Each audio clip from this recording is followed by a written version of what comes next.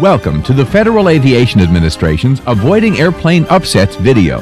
This video is a product of the FAA's Safer Skies agenda, a renewed commitment between FAA and industry to develop educational programs designed to reduce the number of aviation accidents. Hi, I'm Sean Elliott, the President of the National Association of Flight Instructors. One of the most important missions of our organization is safety. Most flight instructors define safety as minimizing risk through quality training and education. The members of the IAC, or International Aerobatics Club, share this definition. The IAC is a competitive aerobatics organization, but more importantly, its focus on safety affects all types of pilots flying all types of aircraft. The IAC has enjoyed an outstanding safety record over its 30-plus years of aerobatic competition.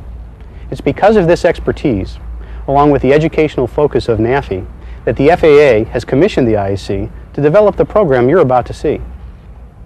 I'm certain you'll find the program both informational and educational, but most importantly, I'm certain you'll find it of value in making you a safer pilot.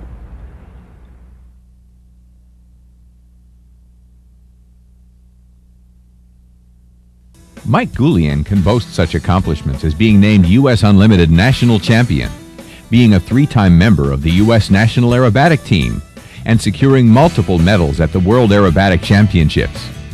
Goulian is also a certified flight instructor, specializing in aerobatic instruction. In his spare time, he amazes crowds with spectacular airshow performances. Julie Savage earned her certified flight instructor's rating while completing her bachelor's degree at Southern Illinois University.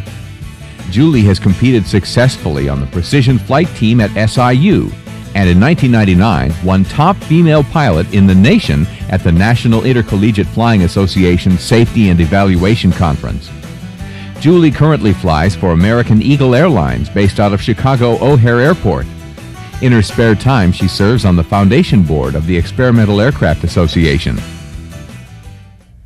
The FAA has identified 6 categories into which a large majority of general aviation accidents can occur. Number 2 on that list is loss of control. The loss of control associated with an unintentional airplane upset has become a popular topic in recent years. It certainly has.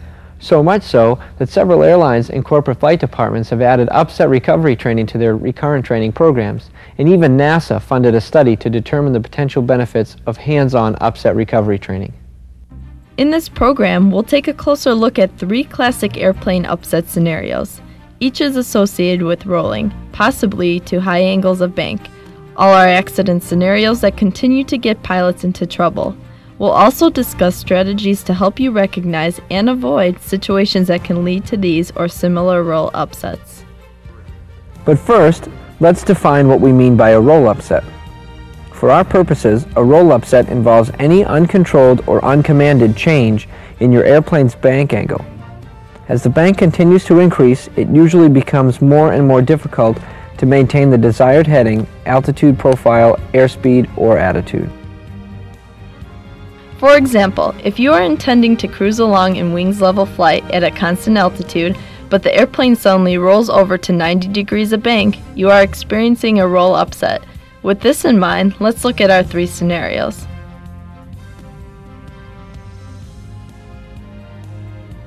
Roll upsets have been with us since the beginnings of power flight. These potentially disastrous scenarios have been, and continue to be, concerns that we, as responsible pilots, must deal with. The first roll upset scenario develops from a botched turn and results in an uncontrolled descending spiral. Although the process leading to this upset can start from any bank angle, it's usually associated with steeper bank turns. While attempting to turn, the pilot unintentionally allows the bank angle to increase without simultaneously increasing back elevator pressure. The pilot is slow to react as the nose of the airplane drops below the horizon. Airspeed increases noticeably as the altimeter and vertical speed indicator show a rapid loss of altitude. Meanwhile, bank angle remains high due to the natural overbanking tendency of the spiraling airplane. Reacting now to the accelerating nose-low attitude, the pilot instinctively pulls back on the elevator control, trying to get the nose up. Unfortunately, this action only tightens the descending spiral. Frozen on the controls, holding aft elevator, the pilot is unable to recover from the spiral. Prior to ground impact, the airplane may suffer structural failure as airspeed and G-load design limits are exceeded. The next scenario involves a weather-induced upset. Perhaps as a result of turbulence in the atmosphere, mountain waves, or thunderstorm activity. Flight into icing conditions poses multiple hazards to the pilot as well, including the potential for a roll upset, even if the airplane is equipped with an anti-ice system. The pilot is flying in instrument conditions on the autopilot. The weather is conducive to icing, with visible rain and freezing conditions. Large droplets splatter on impact with the windshield. Small streams of water streak across the side windows. Ridges of ice begin to form on the wings ahead of the ailerons. Masked by the autopilot, the pilot is unable to sense an unusual vibration in the control wheel.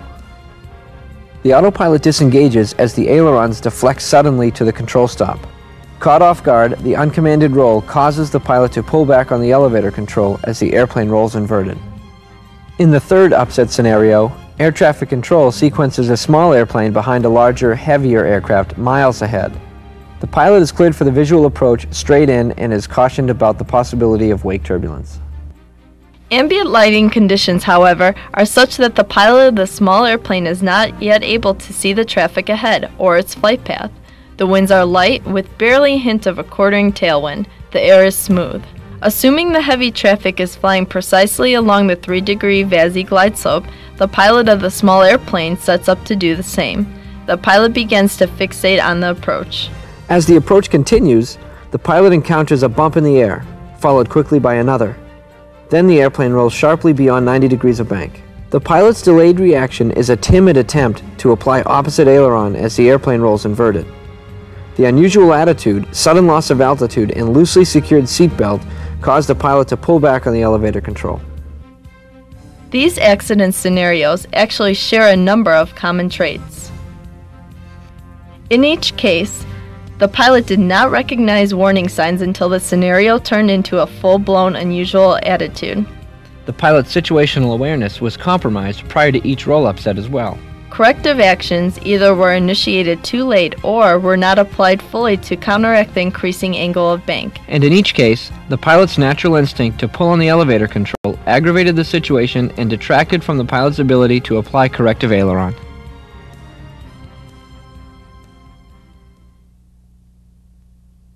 Pilots use the terms roll and bank interchangeably to describe how the aircraft moves about its longitudinal axis.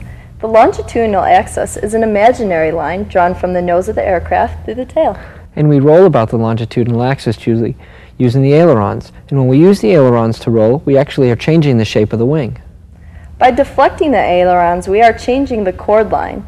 The chord line is also an imaginary line that runs from the leading edge of the wing through the trailing edge. When we change the chord line in relation to the relative wind, we are creating an angle of attack. When banking in normal, unstalled flight, the upward deflected aileron, the aileron on the same side as your roll input, tilts the local chord line forward, instantly decreasing the local angle of attack. This results in a decrease in the net lift on the up aileron side of the airplane. On the other